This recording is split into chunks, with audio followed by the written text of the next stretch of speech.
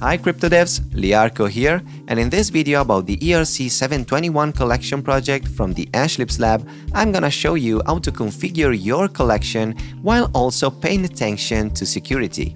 Let's get into it. Okay, now you should know the project structure, and we can go on with configuration. I want to start from the .env file, since here we have to make important decisions about our deployment and management strategy.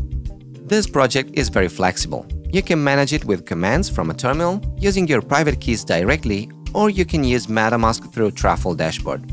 You can probably also deploy it with third-party tools like Remix, for example, but I personally do not recommend this last option. Deciding which option to choose is up to you, but depending on your choice, you might have to configure your project differently. First of all, we'll copy our .env.example file and rename it to .env. The reason why I created the example file is because then I was able to add the real .env file to Git ignore. This means that if you are using Git in order to manage your project, you can be sure that your env file will never be committed by accident, exposing your sensitive data. As you can see, the file is grayed out, so it's ignored by Git. I highly recommend to never share this file with anyone, especially if you're putting your private keys in there. The variables inside the file are pretty simple. We have the URI prefix for the reveal collection. Please always remember the trailing slash here. We have the network URLs for the testnet and mainnet.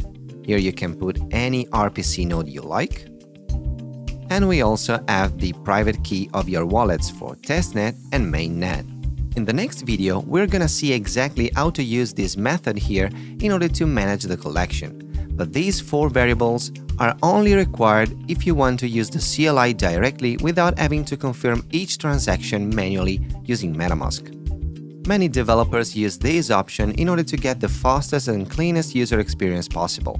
But please make sure you know the risks associated with managing your private keys on plain text files. Remember that by owning a private key, anyone will be able to own the corresponding wallet, including all the funds in it. The next variable is the CoinMarketCap API key. We're gonna use this in one of the next videos about how to test gas efficiency and costs. You can get a free API key directly from the CoinMarketCap website, or you can leave it as default if you're not gonna use that feature. In order to create an API key, you can go to coinmarketcap.com/API, sign in with your personal account, and then you'll be able to copy your free API key. The free plan should be fine for most users. Last but not least, we have the Block Explorer API key.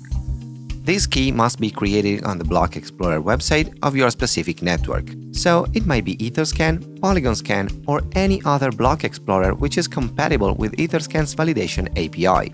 You can simply sign in with your account, go to the API keys page, and create a new key.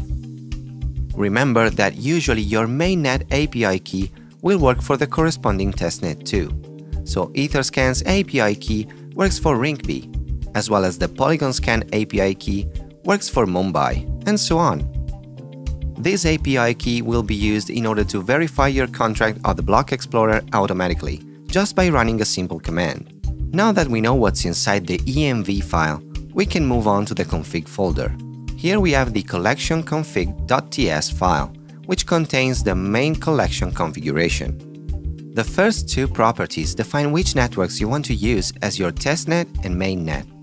It's important to specify the correct settings here because these will be used by both the CLI when using the private keys directly and also by the minting dApp in order to validate the current connected network. The default values are fine for Ethereum, but we recently introduced some presets for Polygon as well.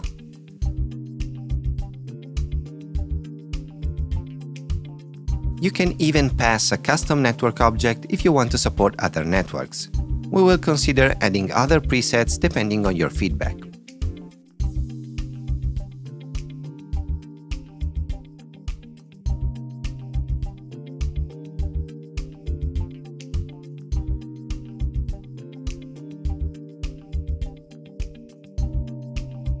Then we have the contract name. This property should never be changed manually because whenever you rename it, you also have to make several other changes around the codebase. For this reason, I created a custom command that takes care of it. So we can run yarn rename-contract and specify a contract name. And everything will be changed automatically. Since I'm using Git, Visual Studio Code is also able to show me all the changes that were made to the original project. Token name and token symbol should be self-explanatory. You can choose whatever you like. Hidden metadata URI is the complete URI to the hidden metadata file. Max supply is the maximum amount of tokens that will be available in your collection. There is no rule here, but you need to choose this upfront because you won't be able to change it after deployment. Then we have the sale settings. First of all, you need to know that the contract supports two different sale types, the whitelist sale and the public sale.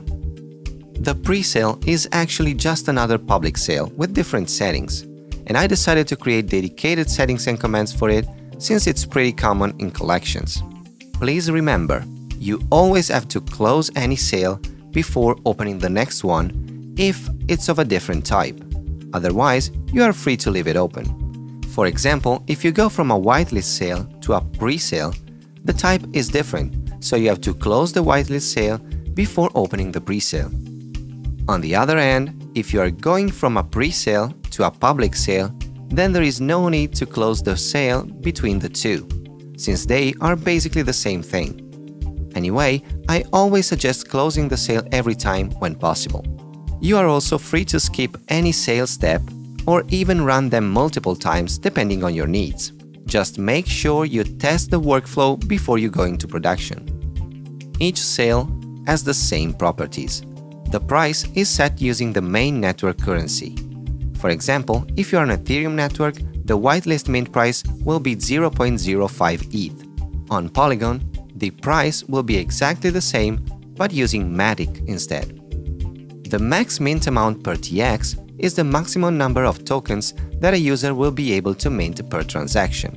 Please remember that there is no real way of preventing people from buying multiple times on a public sale, even if you are tracking wallets, balances, or whatever. So, this property just sets the limit per transaction, not per person, not per wallet. The contract address must be replaced after deployment, with a string representing the actual contract address. The marketplace identifier is a value used by the dApp in order to build the URL to the collection on the marketplace. For example, on OpenSea, it's the collections log. At the moment, we are supporting OpenSea only, but you can create your custom configuration in order to support other marketplaces if you wish.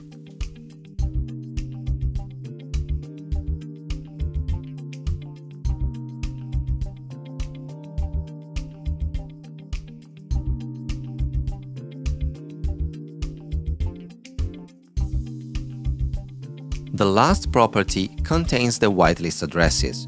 These are taken from a dedicated JSON file which contains a simple JSON array of addresses as strings. Here are some important rules. You should always have at least 2 addresses in the whitelist, and whenever you update your whitelist file, you will have to rebuild and redeploy the dApp. And also, if you already opened the whitelist sale, then you have to run the whitelist open command again in order to update the Merkle tree root hash with a new one. What I'm about to say may sound stupid, but always make sure you saved all the configuration files before deploying your contract. I saw a lot of users complaining about failing contract verification, but it was due to this small mistake. If you forget to save your configuration and you deploy your contract, then all the default values will be used during deployment. If you then save the file, at that point your configuration won't match with the deployed one, and you won't be able to verify the contract.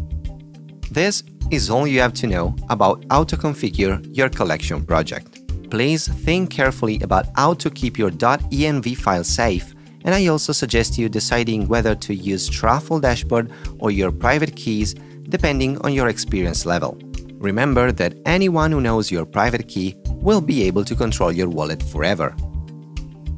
And that's all for this video. I hope this will help you keeping your wallet safe. And if you have any questions or anything you would like to see in the next videos, please let me know in the comments. Thank you for watching, and bye!